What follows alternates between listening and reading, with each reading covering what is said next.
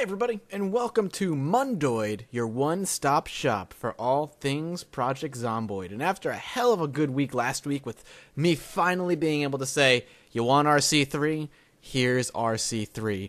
We have ourselves a new little blog to go over, but this week is going to be a lot less eventful than the last, and that's of notable reason. Keep in mind that with a shorter and more concise blog typically means that they're hard at work in getting RC3 ready for a public testing. And that's what they kind of hint at in this week. So let's quickly go over what we have here in this week's Mondoid, titled Streams of Blood. A happy title if I've ever heard one. And talk about why, or what, should I say, they need to fix before the public testing goes live. So, outside of an introduction paragraph, there's really not much to talk about here. And as always, I fully suggest you go to the Mondoid blog and read it for yourself. Because what I'm going to do is a quick read over and my opinions on what's going on. Though again, with this particular blog, not much to talk about. So, what's keeping Mondoid away from the people? Why is it not quite out in your hands yet? Well, the biggest reason right now is the very first bug that they talk about. And actually, I'm talking about it in my little mini-series where I'm showing some gameplay, doing a little series, a little playthrough of RC3. And that's the save bug. For some people, and for some unknown reason that they're trying to figure out, the saves are corrupting for some people, and they're not quite sure why, and myself included. It's happened to me. What'll happen is I'll play for a while. If I don't play for a very long time, I can load up the game no problem, and then seems later on down the line, as I'm playing and I exit out, if I load back up, the game just won't load, and that is obviously something that they don't want to happen. Now, it's happening in various times. Sometimes it'll take hours of gameplay away, sometimes it'll take minutes of gameplay, and when I say that, to be more specific, the bug won't show up until hours of gameplay down the line. Sometimes it'll show up, having only played 10 to 20 minutes and then trying to reload. So, again, that is a big bug, and they obviously don't want to release RC3 with that being part of the problem, because, as much as you and I, or all the people who read the blog can understand that this is a problem, and again, it's in alpha testing, for every person, as they say on this blog, for every person that understands that, there's at least another person, but I'd say at least 10 people who would flip their shit because they believe they are deserved of this and deserve it in their hands at all times and assume it's a finished product. And those are the people that I despise.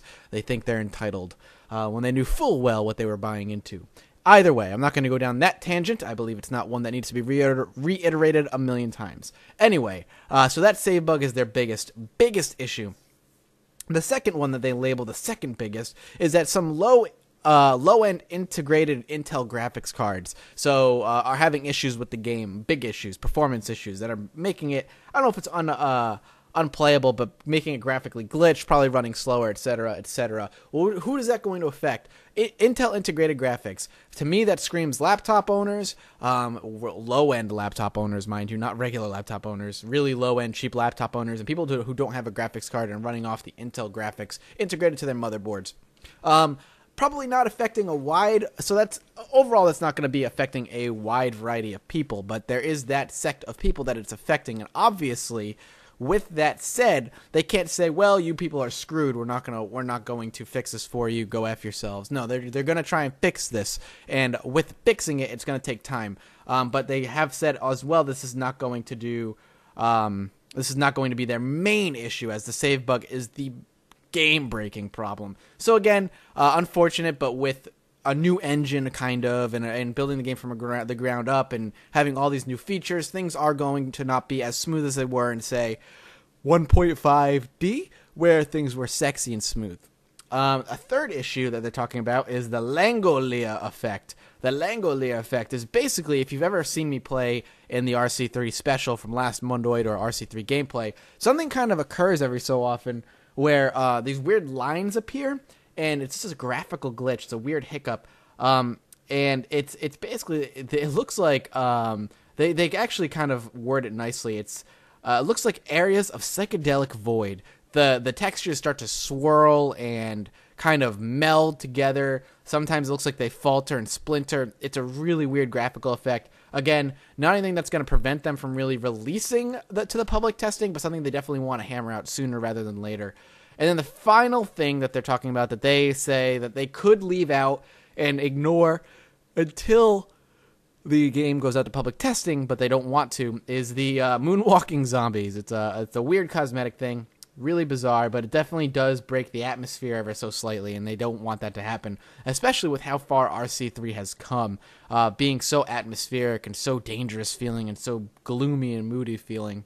Having that kind of thing kind of pop up, though minor, for some people could really break the immersion. God knows for Lemmy and the developers, for something they put their heart and soul into, they do not want to see this small little weird cosmetic glitch occur to the point of breaking immersion. So that is something they're hammering out. Outside of it, they're talking about who gets it when. Right now, they're talking about whether they're going to be putting it up on Desura to be auto-updated, which it will happen, or it's going to go to the forum goers first. They have said if it does end up going to the forum goers first, they don't want to hit the same snag where the forum goers get it, but the Desura people don't, because the Desura people have been exceptionally patient this past year, and god damn have they been patient for sure. So they're definitely talking about getting it up into the Desura clients as well as the forum goers, and I think that's something that I'm actually kind of happy about, because I almost forgot that I own the game A on Desura, but B, that a lot of people actually haven't played it outside of the 1.5D because they have it on Desura. They don't necessarily know how to get onto the forums and download the right thing and get it to work, etc., etc. God knows back when I was trying to get RC3 going, when I got into the closed testing a while ago, trying to get RC3 up and running for the first time, I had problems getting it running. So Desura obviously makes it much simpler for everybody, and there are those people who prefer to run it from Desura as opposed to loading it from their computer because it is just simpler. So that's completely understandable. I'm really happy about that they're actually going to get that up there. Other than that, they're just saying they're in a really good place right now. Things are running super smoothly. They haven't been this good in a mood, and just development-wise this good in a very long time. And it's really cool to see them get this close, and they've just got that last hill to climb, that last big bug. They say, when do you expect to see it in public testing? It could be next week. It could be the week after. They don't, again, want to make any promises in case something comes up or something takes longer to fix than they expected. Again, for the millionth time, they've said this 100 times, 100 million times, etc. They are just going to make it right before they release it, and I completely understand that. They are now up to 24... The 24th closed testing build. Think about that. Closed testing went into what? Closed testing 2 weeks ago or so. That's when it started. And that means in 2 weeks they have 24 different builds already available. That's insane. So that's really cool. And at the end, they just have a link to a bunch of stuff, including my videos, Ringo D's videos, and a few other Twitch people. We got Eki in there. We've got Middle-Aged Bob, D Thunder, Nasco, so a bunch of streamers who do streaming of the game. So go check them out. Again, the links are in the blog. Another reason to go check it out. I hope this has been informative. I'm super excited because I feel like the next couple weeks are going to be big weeks for this game. And I look forward to seeing you guys next week if you are weekly visitors. If not, and if you're regulars, well then, I'll see you later today or tomorrow. Thanks for swinging by, everybody, and I'll see you next time.